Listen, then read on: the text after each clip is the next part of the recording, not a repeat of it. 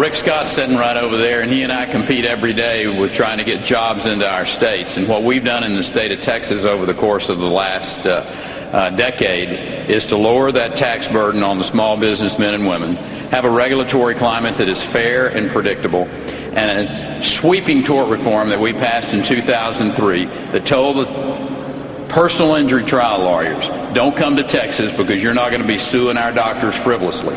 That's the way you get the government off of the back of small businessmen and women, and that's the way you free up those small business entrepreneurs where they know that they can risk their capital. President Obama has done everything wrong. I happen to believe that to create jobs, it helps to have had a job, and I have.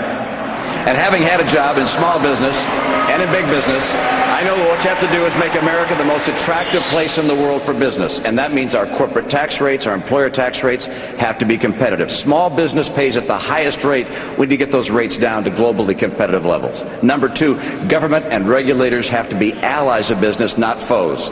Number three, we've got to become energy secure in this country. Number four, we have to have trade policies that work for us, not just for the other guys, and crack down on cheaters like China. This economy is on life support. That's why my 999 plan is a bold solution. It starts with throw out the current tax code and pass the 9% business flat tax, the 9% personal income tax, and the 9% national sales tax.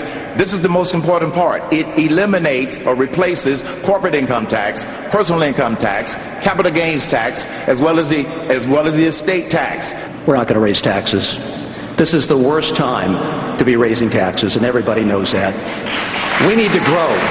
We need to be reminded of what Ronald Reagan told us so beautifully, that which is great about America, freedom. We need to reestablish freedom in the marketplace. We need to address our underlying structural problems that we have, and in order to do that, we're going to have to fix our taxes. And we put forward a program endorsed by the Wall Street Journal that phases out for individuals all the loopholes, all the deductions, and creates three rates, 8, 14, 23. On the corporate side, it phases out all of the corporate welfare, all of the subsidies, and it gets it from 35 to 25%. This is exactly where we need to be.